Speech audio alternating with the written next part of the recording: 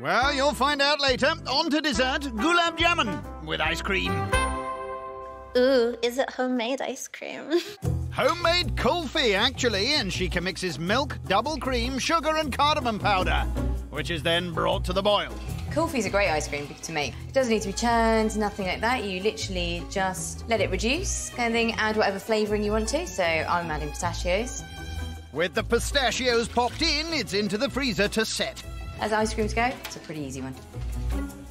Depending on the heat of the curry, the ice cream could be a winner for me. If I had to guess what a Gulab Jamun is, I would say it's some type of fruit. Afraid not. For her Gulab Jamun, Sheikah deep fries pre-made dough balls.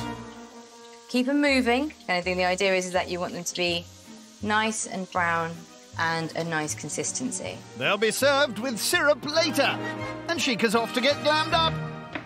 I feel like they're definitely tapping into British people's love for curry and Indian food. So it'll be exciting for me because I actually haven't had a curry in the UK ever in my life. So, excited. After burning off the last two courses, it's time to pile the pounds back on with bud.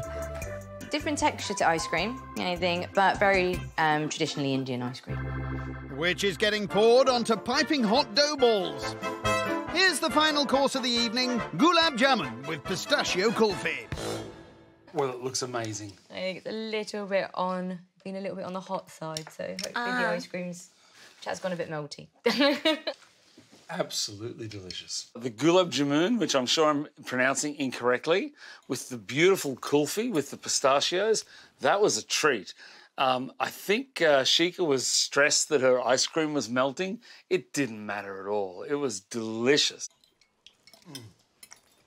If I have to be completely honest, I don't like it very much.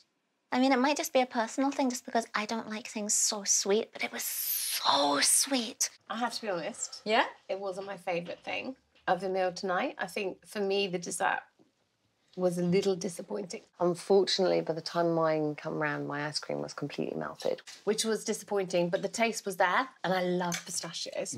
So I really did enjoy the pistachios. Amazing. Of it. So, yeah, it was nice. I would probably say was the weakest dish. The big, juicy balls we had were lovely. The ice cream had started to melt, but I can't remember. How do you pronounce it again? The jimblib blah blah. Never mind. Scores, please. Sheikah's night, amazing entertainment, amazing hosting skills. The food was a little bit underwhelming with a little bit dry chicken and much, much, much too sweet dessert. So due to this, I'm going to be giving her a 7. I really enjoyed the main course. The starter was okay, and I have to say that the dessert was not for me. And for that reason, I'm going to give her a 6. Great entertainment, great hosting, really good food. Could have been a bit spicier. For that reason, I'm taking a point off. So I'm giving Sheikah a 9. She's done an amazing job tonight. Venue, food, presentation, entertainment, ambience. She's got to get an 8. Meaning Sheikah starts strongly with 30 points.